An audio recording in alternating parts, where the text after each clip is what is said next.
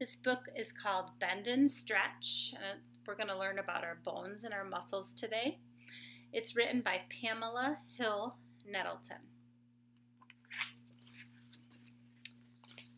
She says, tap your foot, wave your hand at a friend. How does your body do that? It uses bones and muscles. Inside your body, you have a skeleton made of bones. Bones are strong and hard, and bones help hold your body upright.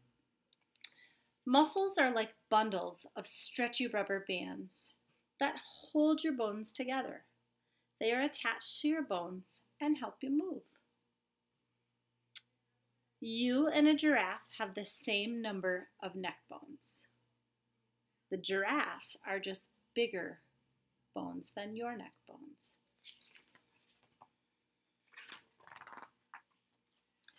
When you were a baby, you had more bones than you do right now. Babies have about 300 bones that are soft and flexible, like firm rubber. Some bones join together as you get older.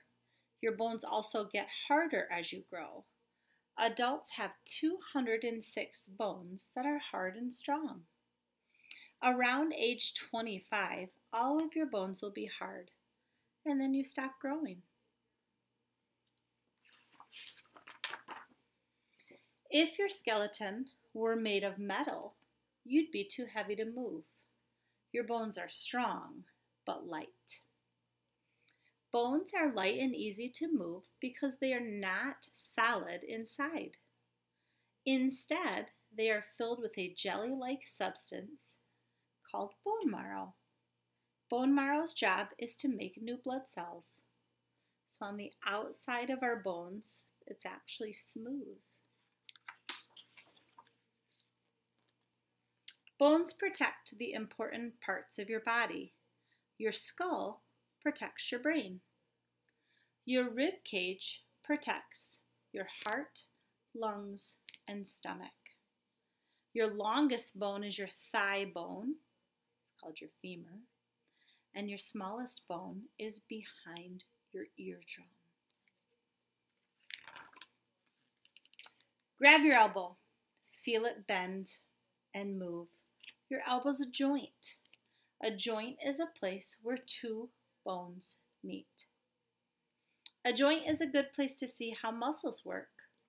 Your muscles attach to bones on each side of a joint. The muscles stretch and shrink as the joint is straightened and bent. So here's your shoulder joint and your elbow joint. And then there's muscles that run along the side of your humerus.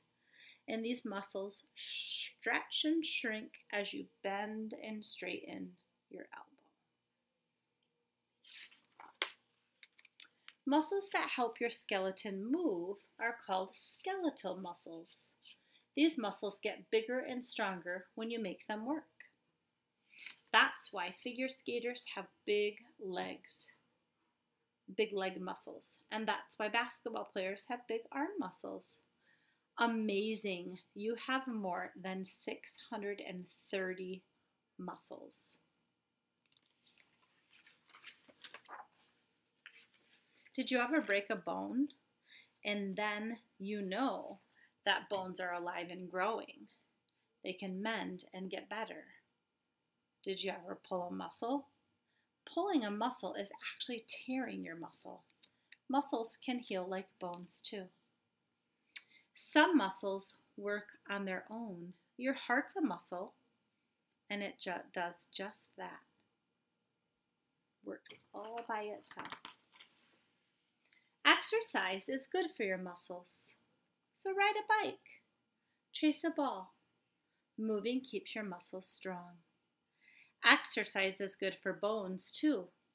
Bones and muscles also like it when you eat right and drink lots of water. That helps them work well.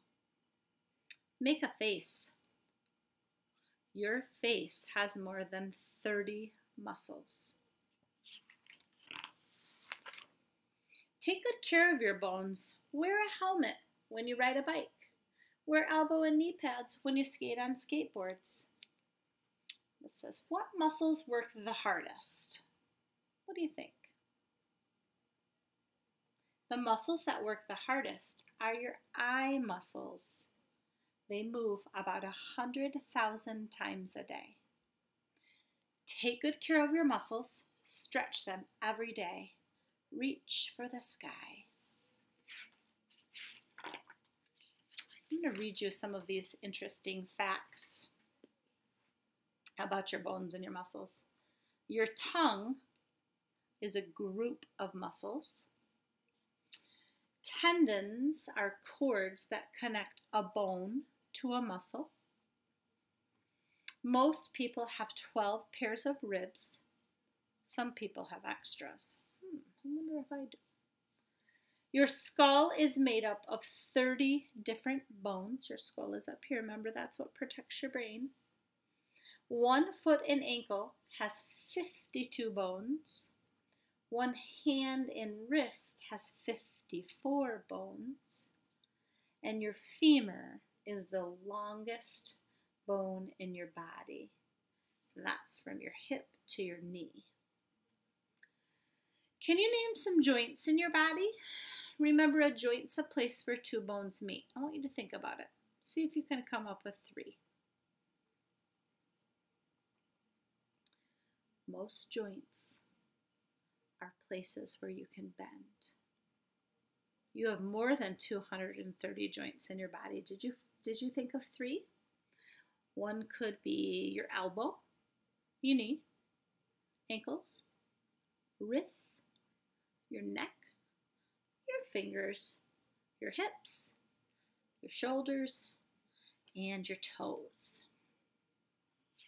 To check your bones, your doctor might take an x-ray. Anybody ever have an x-ray?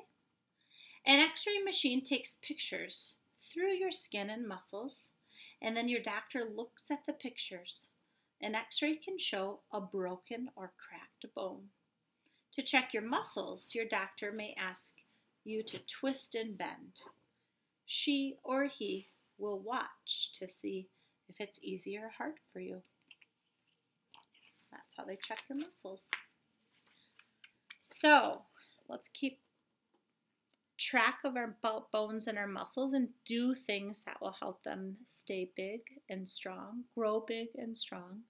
Exercise, eating right, and drinking lots of water.